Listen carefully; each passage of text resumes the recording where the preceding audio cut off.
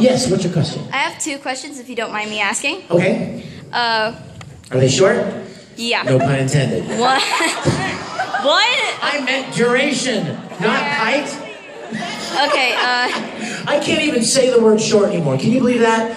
Isn't that sad? Anytime I say I have a short story, everyone goes, he said short.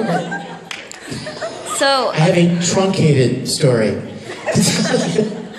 Okay, so first of all, for those...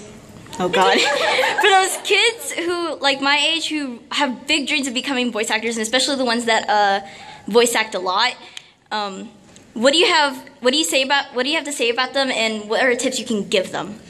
Well, I will tell you, you would want me to be honest with you, wouldn't you? Yes. You wouldn't want me to tell you something that wasn't true or sugarcoat something, so I will be honest with you. When I started voice acting, it was a very small industry. It wasn't that hard to get into because it was just getting off the ground, and they were looking for actors, and I was very blessed, and I use that term on purpose, very blessed to get the opportunity to go and audition for this tiny little place in Houston called ADV Films. I mean, it was small, you guys, like you could put it on the stage.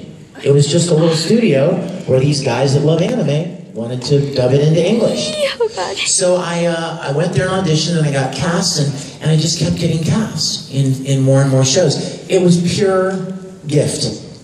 Now the big thing was, though, that I had a lot of experience in acting. See, that's the thing, is that I had already spent many years developing skills that